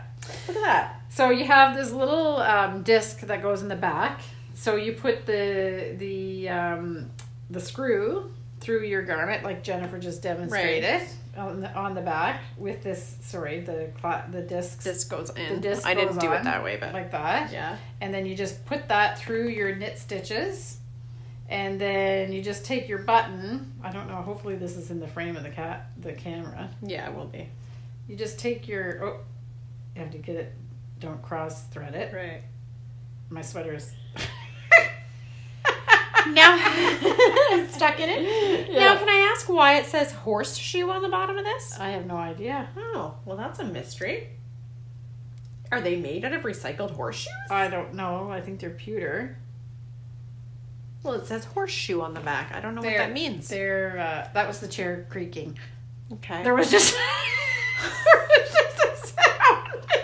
It wasn't me. I've heard nothing. Excuse yourself. Okay. I don't have to. It was the chair. I got nervous. Oh my god. It was the chair. Now I have mohair in my eye. Okay. Things are falling apart. There, okay. look. It would be perfect for this sweater, truthfully. This is not the right spot for the button. But it probably works with that buttonhole. Yeah, look. Amazing. I'm sorry. I think that's amazing. Yeah. And there's a worldwide shortage of attractive buttons. Yes. Quality buttons out there. That. So you can just put these on whatever you're wearing. Yeah. Buy one set of buttons. Yeah. Amazing. I love it. Like, I'm totally into it. I had no idea we had these. I'm like a kid on Christmas morning with this. And then I'm just going to show, you just take it back off. Yeah. So you could have a set. Yeah. I mean, it has to fit the buttonhole, clearly. Right. I'm dying to know if this says horseshoe on the bottom. It does say horseshoe. I don't know. We'll have to ask her. So this is the 1-inch one. Right. The small one. Okay. And the one that Jen had, which would be great, as a feature button on the top. Yeah. You could put it on a hat as a brooch or anything. That's a 1.5 inch. Okay. So they come in. Wow, there's quite a big difference between 1 and 1. I know, it's amazing. And these are the only 2 sizes you can get. Okay. Super cool. I love super smart stuff like this. Yeah. Neat. Okay. So really cool. Awesome. Then you saw we just applied our buttons on our garments. And then take them back off. Yeah. Now, if I had that on my Sunday cardigan, I wouldn't be missing 2 buttons right now. Okay. The other thing is 10 Years in the Making is back in stock in a big way. We have lots of them now. Yeah. Sam's just wondering what the heck we're doing over here. Sam, he is. Sam's the man. He's always like, you ladies must be doing something right. Yeah. We're always getting more books. And what we didn't, I think we did do a slideshow with the book before we had the physical book. I think this is the first time we've remembered to bring the physical book with us. Right. Because we kept forgetting. But one thing I want to point out is there is some reissuing of classic Kate designs in here. Mm-hmm. So when I did the slideshow, I kind of showed the new designs that are in the book. But it also contains Garbraith, which has got to be one of her most popular designs ever. The Garbraith cardigan. And it's got the owl sweater in here. Which was her first big breakthrough. Design, that sort of put her on the map as a designer. And if I can find it, I plan on showing it. And you do get a code inside your book for downloads as well. Yes. To download it. My poor desperate husband was looking for the book for Valentine's Day, but only let us know it was urgent the day before. Yeah. And we were like, here's the download code that comes with your book. Yeah. So this owl yoke sweater, I can show a better picture. But that's in here too. So there's some classic Kate reissues, and then there's new patterns, many new patterns as well. So that's why it's called 10 Years in the Making, of course, because it goes back through her 10-year history as a knitwear designer. Yeah. And for sure, very well written patterns, perfect to the letter, and it's a lovely book, and it's made out of lovely stock, and it's just beautiful. So we've sold quite a few already, but we have lots more, and you won't have to wait for them. I think this is our 3rd order. Yeah. So it's been really popular, and I can understand why. Yeah. And then another thing that came up was this. Yes. So I don't know. I think that Arne and Carlos and I have the mind meld happening. Yeah, must be. Yeah. I reordered I had restocked the Norwegian knitting designs, and then they talked about it on the podcast. They talked about that. They were already on their way here, so we have lots of those left too. And then I restocked Make Your Own Idea book, and they talked about it on their podcast. Yeah, after I'd ordered them. So we linked it to it in the newsletter. And if you have time to read and browse a book, which I unfortunately do not these days, this is like a fun. I don't know. It's kind of like if you were to do scrapbooking, but you didn't actually have to do the work. Yeah, like you can just live vicariously through their scrapbooking efforts. Yeah. So what they talk about their art journals, which is so if you've seen that podcast, it was one of their Sunday, and they had a shelf of like a gazillion of them behind so them. They had 20 years of their design careers, and they always start with this book, and they literally make the book, the pages. Like they're now like binding the book. Yeah, that's it. So they teach you how to do that. So they call it an art journal, but it is actually this idea book is how to make the book like what like he's making a book cover. Yeah. To see, like, crazy. I would be into the vintage wallpaper. Like, so it's amazing. If you watch that podcast that they've done, he shows how he just takes paper that he likes and he binds it into the book, and then he glues over all his inspirations. He's sewing the book together. Yeah. Yeah. I mean, that's just so... What a life to be able to, like, indulge your creativity to that degree. Yeah. Where you're going to actually sew the paper together yourself and then create this amazing thing. Like, bullet journalers, step aside. Yeah. You know what I'm saying? Like, that's an amazing talent, too. If you have a really nice bullet journal. I tried it. Utter disaster. Oh. I'm terrible. Anyway, mine was so ugly. It's really interesting because they showed one that they couldn't open and actually show it because it was the one that they're working on their next ROWAN project in. So they have a whole pile of magazines and stuff that they keep, and they have magazines that they keep, and then they have magazines that they actually keep because they like the imagery in it, and they cut from them and put them in the art journals. Yeah.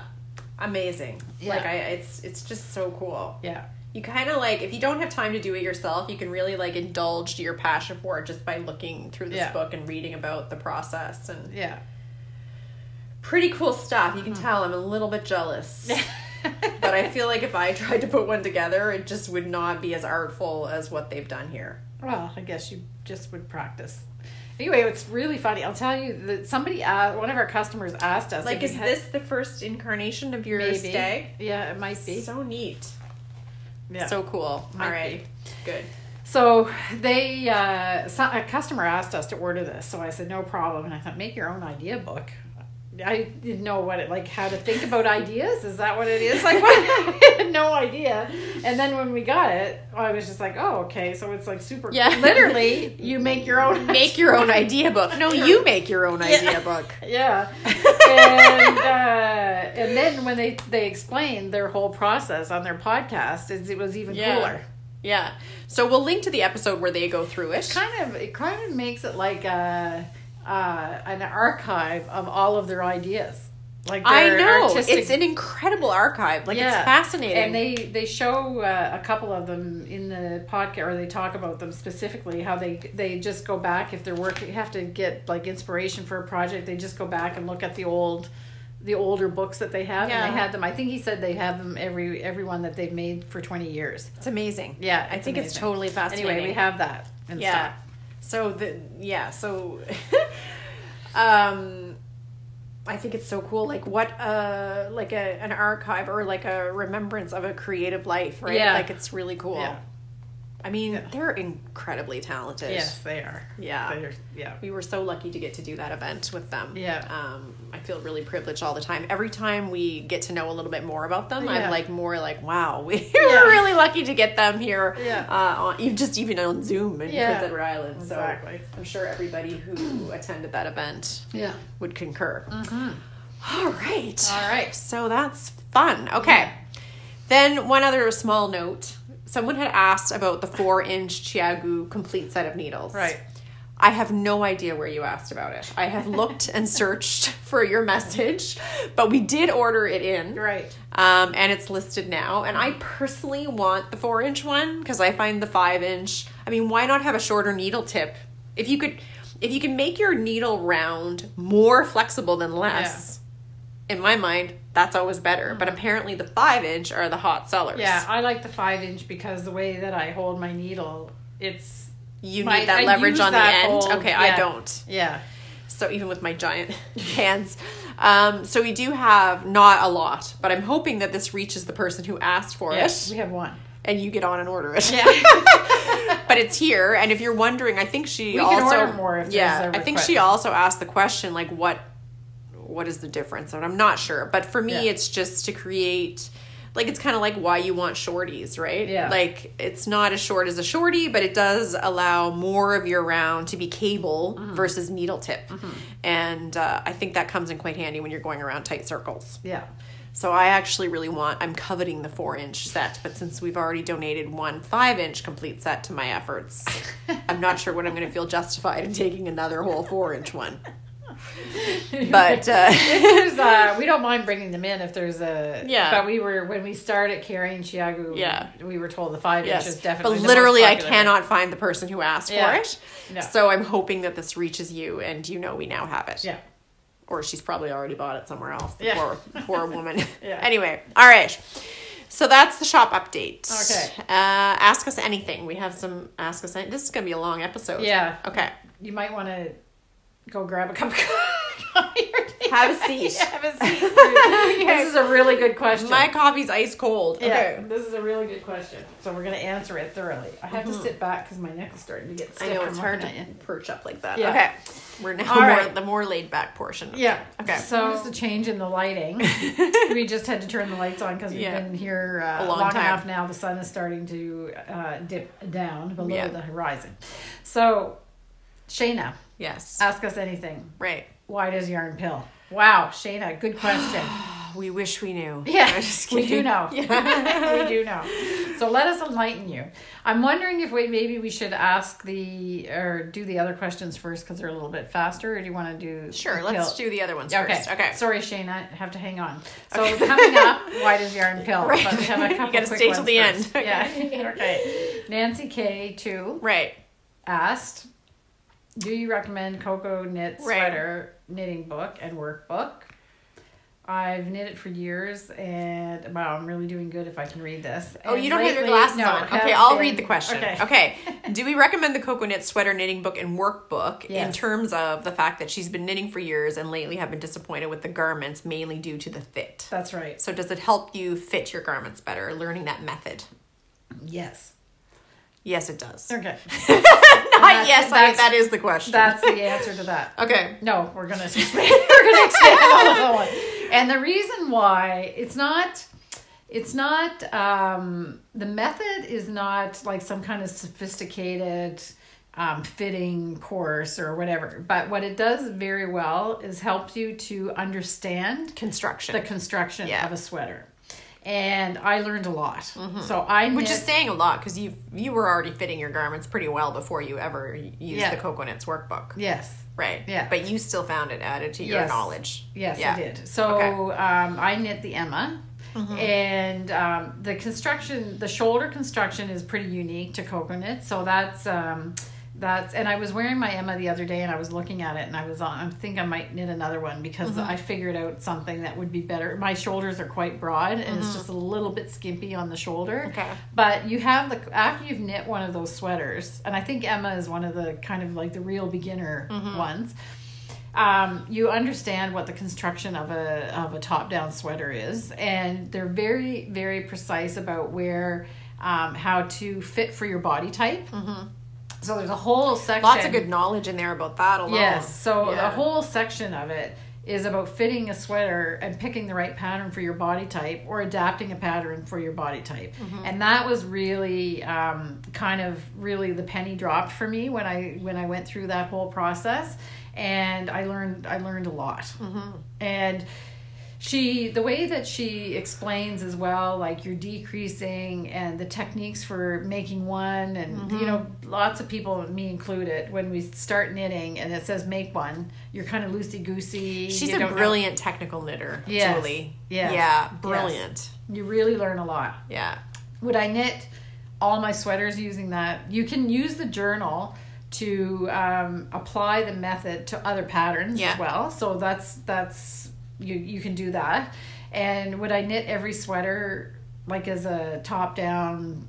No, because I do like seaming. But what I learned from the whole method is about how to fit a garment to my body type. And she goes through all the body types. I think your dog just rolled off the bed upstairs.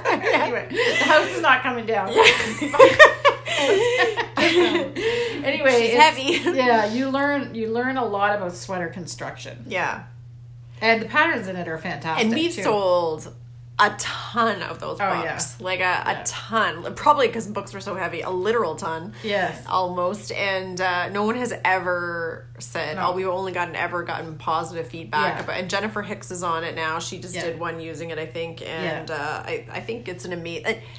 Like the technical knowledge in the book, just aside from the method, is worth... And the patterns are great too. But it's an overall kind of like, if you know how to knit and you want to improve your knitting and take it up a notch, then it's really valuable. And Julie's really smart. Yeah. Like you said, her technical expertise, and you understand how it works in the pattern as well. So for me, a lot of things came together when I did that.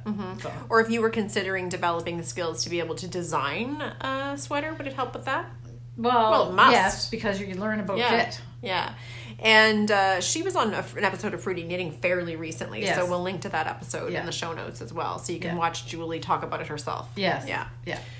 So, I mean, we're obviously huge Coco Knits fans. Julie has never and will never likely do anything wrong in our eyes. So, but we've sold a lot of the books, and people are always thrilled and the with journal, them. The journal that goes with it. So you get a page in the book that is like a page that's in the journal. So if you don't buy the journal, you do have a page that you can use, a worksheet in the method book. But the journal is good because what you do learn is that you could enter all of the increases and decreases and everything of other patterns, it doesn't have to be a Coco Knits pattern, into that journal. And what happens is you've got your whole pattern that you can just carry around on one page, and you know exactly like how many that's pretty amazing. Yeah. So I think Jennifer Hicks is finding that really valuable. Yeah. So I'd want to have the journal. Yeah. Because why not? Yeah. Like it's not that expensive, and then you have, all your stuff together, and then if you wanted to reknit that design later, it's all there for you. All your notes, all your adjustments are on there, and you just have everything all on that one page It's a pretty cool concept. Yeah, it's a good concept. So I hope that answers your question, Nancy. Yeah. And then Rita JY is up next. She's asking about shearing. Can we talk about our shearing? Is it almost shearing season? Yes. Although people do shear at different times of the year. Right. Here it's almost shearing for us. How many days does it take to shear all of the sheep? Thankfully, only one, Rita. One long day. Very long day. Yeah. Although it'll be shorter this year because our shearer now has trained up a helper. Yeah. Thank goodness. Yeah. And we only have about 160 sheep to do this year, probably. Not that many. Oh, good. No. I'll have to update Amber then. Oh, okay. She's prepared for 160. I don't know. I don't know how many. More like 130 or 120. Oh, not that different. Yeah. Okay. Anyway, it takes a while to get through them all because each sheep is probably 3 minutes, and then you have to catch them and whatnot and shoe them out and clean the board and all that kind of stuff. But we do have 2 shearers coming out this year, so that's going to be fun.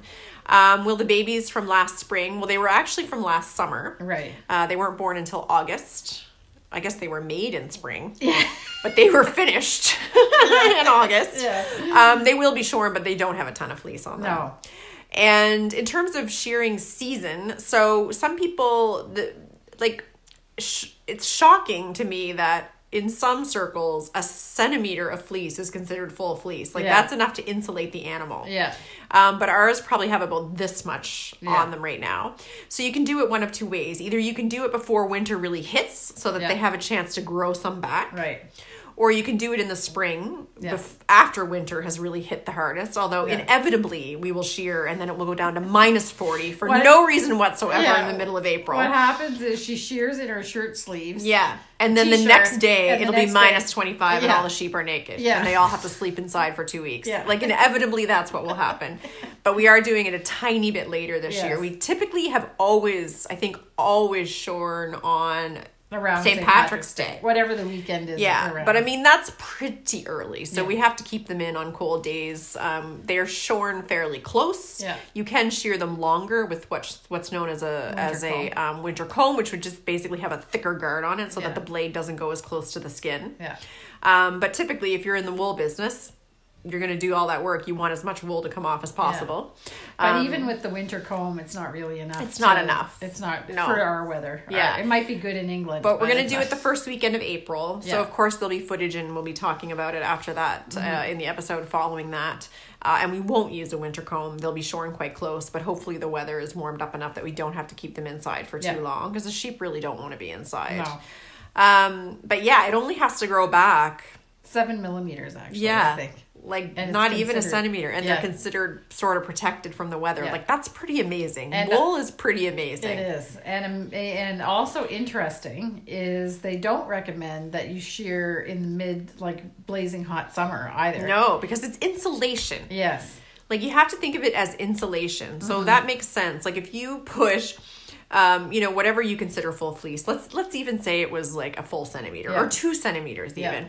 So if you insulate your house and you put a bat in, and then you put a second bat, and then you put a third bat, you're really getting diminishing returns on that extra thickness, right? So as long as it's keeping all the heat in, why do you need to add more bats, right? Like, so it's pretty cool that they'll actually be able to regulate their temperature quite well with that small amount. Yeah.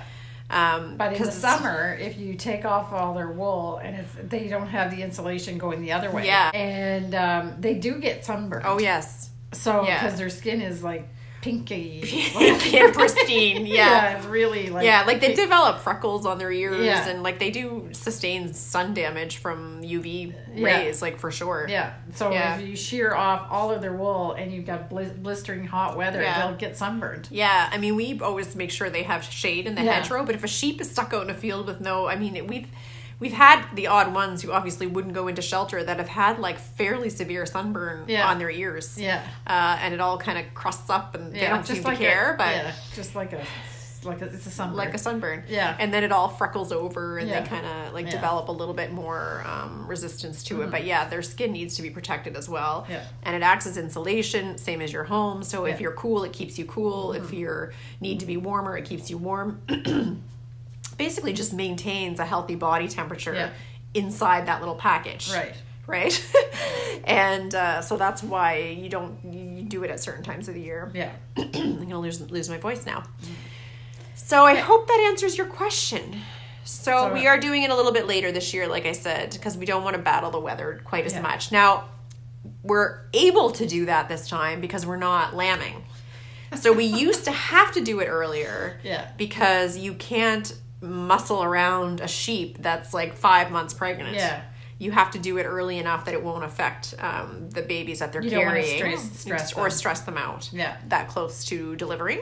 So we used to have to do it to kind of beat the lambing deadline so that they had a full month before they lambed out in between that stressful day and then their gestation period ending.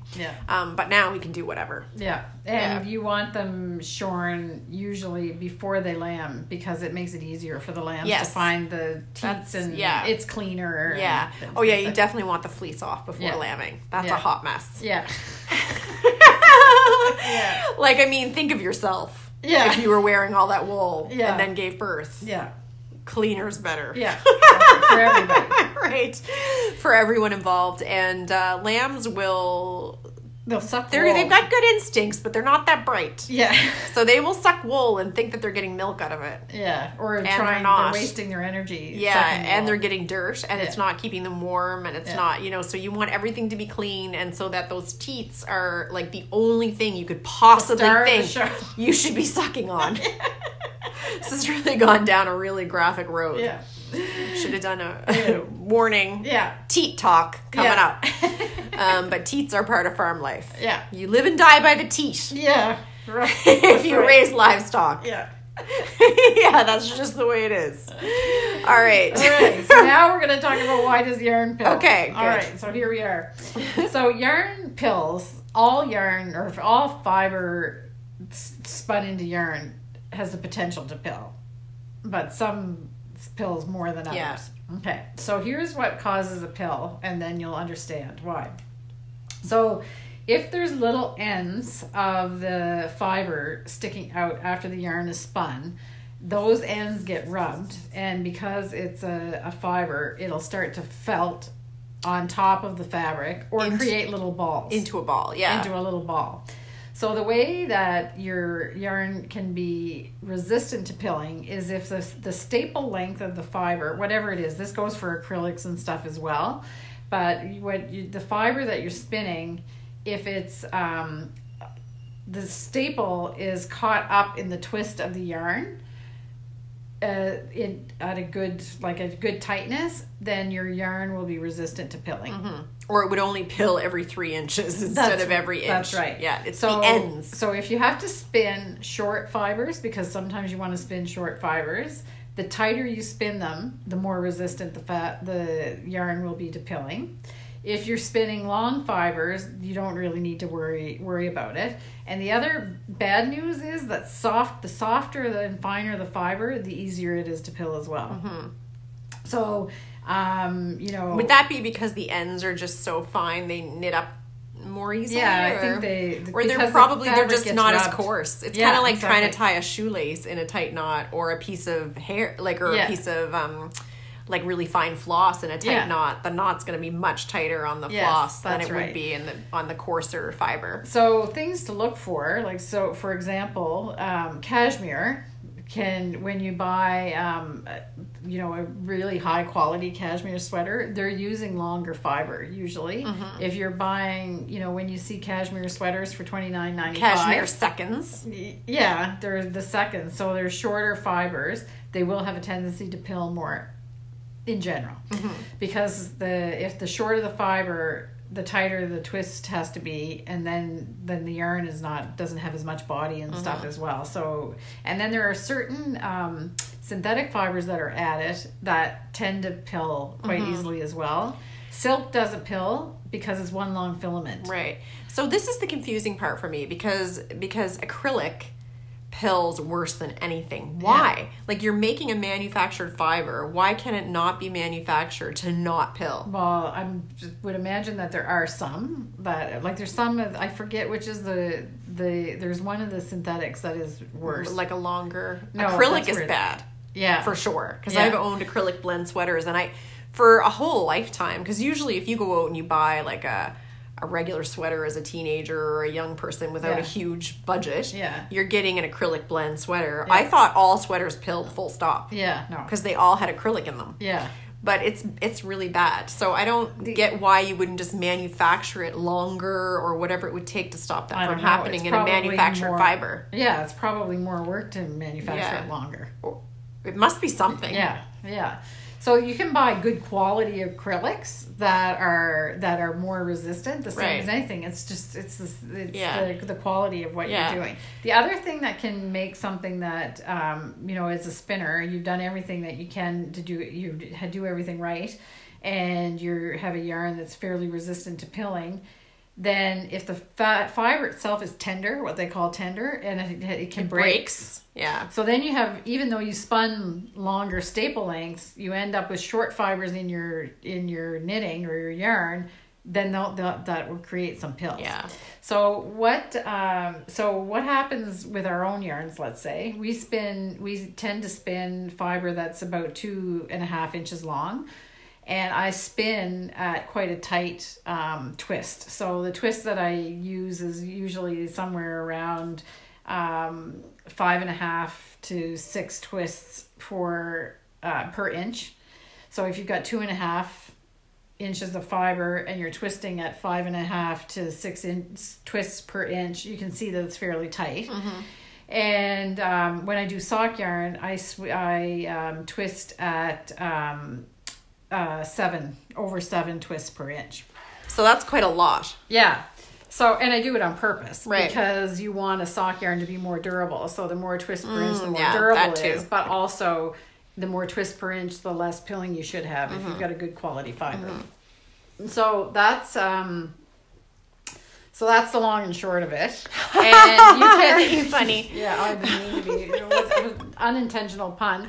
Yeah. And sometimes you have yarns, and if you're knitting with it and you're starting to get pills, your garment is going to pill. You're in trouble. I've had that happen. Yeah. That is disheartening. Somebody wrote and asked, if they tried to knit with the same yarn again, could they get a different result? Yeah. No. Can you treat it or whatever? No, there's no. Yeah. So having said all that, as a yarn manufacturer, we try to make yarns that don't pill. Mm-hmm. So, but you can't help it. Like Ken's Roscoe sweater, for example, that's made from our yarn. And if you wear under the arm, you might get some pilling. But usually, if we've done everything right, you might get a few pills just as the first, but once you remove those, you shouldn't Right, okay. You shouldn't get more. Right. Unless there's, a problem. There's a problem. Or if you're having breakage. So if you end up with a yarn that has a lot of tender fiber in it and is breaking constantly, so you'll never get rid of the pills. Right. If it just makes sense that when it's fresh off the skein and you've knit it and you're wearing it, and especially under the arm, that you might get a few little pills. Not to panic. Once you take those off, then that's it. Usually it. And that's what a gleaner is for, apparently. Yeah. We've never actually even held one of those things, but apparently they're like a miracle. Yeah. Or people do use them for yarns that will pill over and over and over again. They're basically gleaning a sweater every time they wear it. Yeah. And if that's fine, then go for it. Yeah. No, that's not a problem. Nobody wants to wear a sweater full of pills. No. So you do need either to prevent that from happening or find a way to deal with it so that you don't have to throw your sweater out. Yeah. Yeah. I need to get one for a certain project that I'm literally not allowed to wear because it was a lovely cashmere blend yarn. And it's a lovely sweater. Ours. Not ours. No. It was a commercial brand, and it was then that started to pill while you were knitting it. It was pilling before I even got it off the needles. Yeah. And I mean, it was a lot of work. Yeah. I forgot about it for a minute. So I got to get a gleaner and see if that'll fix it. Because that's the only reason I'm not wearing the sweater. Yeah. Yeah, it's awful. And it's like a lace cardigan. Like, come on. I forbade her to wear it in the shop, lest someone think we had spun the yarn. Yeah. God forbid. It makes sense, though. I mean, you don't want to. But, I mean, I just put so much work and money. And I paid for it. Like, I mean, I bought some of the yarn to finish it and stuff. Because some of it was we had around here. But then I needed more to finish it. And it was a whole ordeal. And now I still can't wear it. Yeah. And the... we try to make yarns that don't pill, but other than whatever little scuffing happens, like when you finish it. So that's what we try to do. But having said that, if your yarn is really like super soft and tender, you might get more pills than and I'm sure we've done the odd batch that pills more than others. I mean, we don't have that kind of control over what the sheep gives us. Yeah.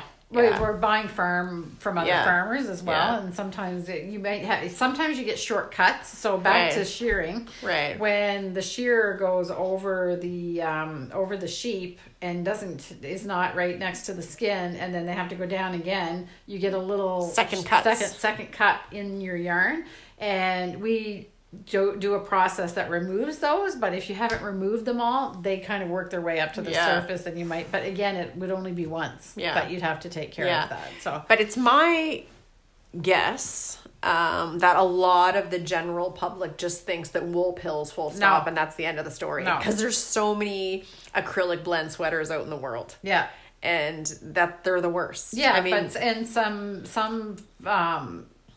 real wool, it will, or in short cashmere and stuff like that, you will have pilling even if it is a natural. I mean, that's what I thought. Well, wool pills. That's just the way it is. No. Yeah, but so it's not. I mean, if you look at there's not a one on it. There's one. Yeah.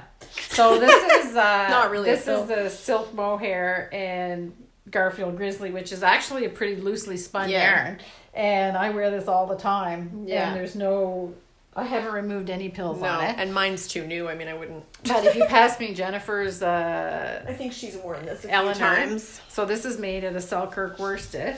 We're checking you under your arms of your sweater, Jennifer.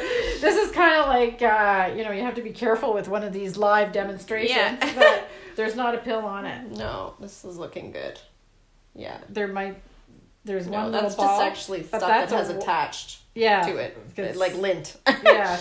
There's nothing. Not even under the arm. No.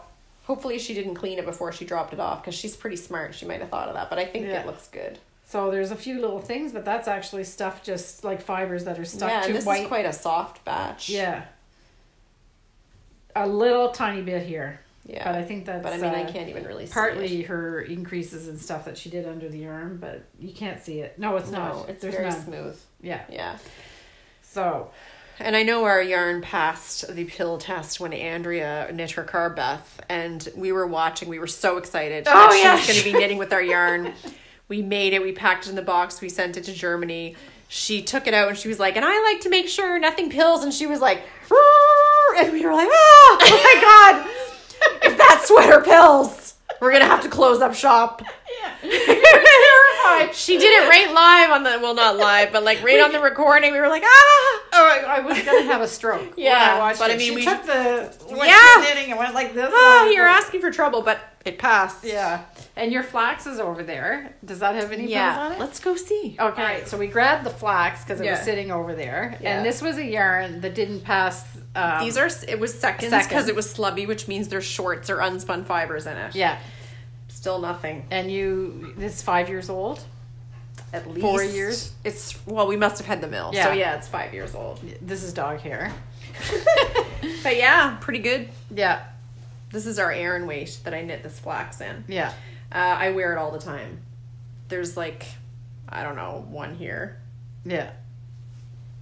A little bit more on the forearms. I've never done anything to it. I've never even washed it. Yeah, so a little bit there. But if you took those are slubs because it was not a weld. That's why it's in my sweater instead of on our shelf. Oh, sorry. Repurposing those over onto your sweater. Yeah. But yeah, no. Not pilled. No. Worn plenty. I love this sweater. Everybody loves their flax. Yeah. This is why I'm knitting it again. Yeah. And if you didn't know, they did an update to this pattern, and they've now incorporated some short rows so that you can fit over the back neck better. And they've also incorporated different instructions for the collar. Oh, okay. Just to add more structure. Okay. So that you pick up instead of just knitting it in the round. Okay. But actually for mine, he likes the open neck, so I'll leave it open. I don't want more structure. Yeah. I like it open too. Yeah, I mean, he doesn't like wool up around his neck, so we'll just leave it as is. But yeah. So that's it. You can tell I didn't alternate here, though. Yeah. That was Who knew about alternating back then? Yeah. Not I. Was that the first sweater you knit? No, I knit that Sweater Babe one out of the super wash. Yeah. But this is the second sweater. I think it's the second sweater I knit. I might have knit something else, but this was the first sweater where I really told I was going to teach myself something about sweater fitting. Yeah. Okay. So this fits me like a glove, and that was an experiment I did about, like, you know, I actually had I modified the raglan decreases or increases so that it would fit my shoulders better, and this was really just an experiment in custom fitting for me because it's a simple pattern, it's easy to modify. So I may have knit a couple things before, because to even have the confidence to go in and try to do that, it definitely wasn't my first one, but it was the first one I knit with our yarn. So then we knit most of our sweaters out of seconds. So that's it. So that would have been something that would have had potential to pill because there was underspun sections in it. So that would have been loosely spun. And it's literally 5 years old. It doesn't. Perfect, really. I mean, other than the lumpy, bumpy yarn. There's no it was kind of a thick and thin. Pilling's the least of its worries. Not on purpose. Anyway, so that's it. And like I said, if you have we've actually seen yarns that there's actually pills on the ball of yarn. Totally. I mean, you see them in discount bins at yarn shops all the time. I mean, I'd be mortified. Right? Like, you literally, it's just pilled on the shelf. Never mind while you were knitting with it. It's too much of an investment to really have that happen. But I mean, you know, like you said, the best thing to sort of remind yourself is, generally speaking, if you take them off once, you're good. So don't panic. Give it a try with the gleaner and then see how it goes after that. And the gleaner is always an option to save your project. Or you can even you can get them at the dollar store or whatever, the combs. It's just like a little rough. They're called sweater combs or sweater stone. It's almost like a pumice thing, and you can just take them off that way. So it's really. I'm gonna have to try and get out that lace. Cardigan. I mean, trying to get them off lace is probably not the easiest either. No. And like you said, that was pilling as you were It was extreme. Yeah. And that was a synthetic. It was a polyamide. 5%. Was enough to do it. But it was also a cashmere blend, so if they were cashmere seconds, that might have been contributing to it too. And the rest of it was wool. That was the fiber that I was thinking is polyamide. It's supposed to be better. Well, no, I now think that it pills because it definitely. But it could have been the cashmere. I mean, if you pick the pill off and looked at it under a microscope and determined which fiber created it, it would be more telling. But I don't know. All I know is it's a disaster. Yes. Unwearable in its current state. But I'm going to get myself a gleaner and see what I can do with that. And some people don't mind. They just want, as a matter of course, they accept that as part of wearing it. Yeah. Yeah. So, I mean, you know. And that's fine. If it's something you don't wear that often, it doesn't bother you, then have at her. Yeah. All right, good. Have we forgotten anything? No, I think we'll just ask everybody that if they enjoyed the podcast to give us a thumbs up. Thumbs up. Thumbs up. I can never say Sum up with a thumbs up. Yeah, and we always enjoy your comments. Yes, keep the comments coming. Yeah. I'm still working on the last episodes, but I'm doing pretty good at keeping up these days. Yeah. And hit your notifications. Please subscribe and hit your notification bell if you haven't already. Although, honestly, I think most of our people are subscribed. Yeah. But we would also appreciate you sharing the link to our video with other people that you know that you think might enjoy it, because we are trying to grow our audience and it's growing really slow. Yeah. We're like underachievers on that front. Maybe we don't mention it often enough. Yeah, maybe. I don't know. We've been pretty good about not asking for too many favors lately. Yeah. But if you could share it with your friends on social media, it will help us grow. So we would appreciate it. It helps us stay on the good side of YouTube. Yes. Yeah, otherwise they won't recommend us to anyone, because if nobody subscribes, they think we're boring. Yeah. That's how that goes. That's right. You get punished for being like not relevant. Yes. Basically. All right, good. So now we have the harmony part. Oh yeah, the harmony part. Yeah. Great. So what's that? We don't know yet. Yeah, I know what it is, but we never tell what it is. Oh, okay. So not even me. Yeah. And I have to put it in the video. That's some tight security. Yeah. The harmony part. This time I filmed the harmony part, but I didn't have any sound on my camera, and I had wanted sound, but I think I remember this now. Yeah. I'm on a need to know basis. Yeah. So there's you've got two choices in the file. Okay. Got it. There's landscape. Okay. And there's water view. Okay. So you can choose which one. All right. And I just enjoy picking the music for them. Okay. So I'm happy that you didn't say anything. All right. Or no sound. Yeah. That's fine. We'll have music instead. Okay. All right. Bye.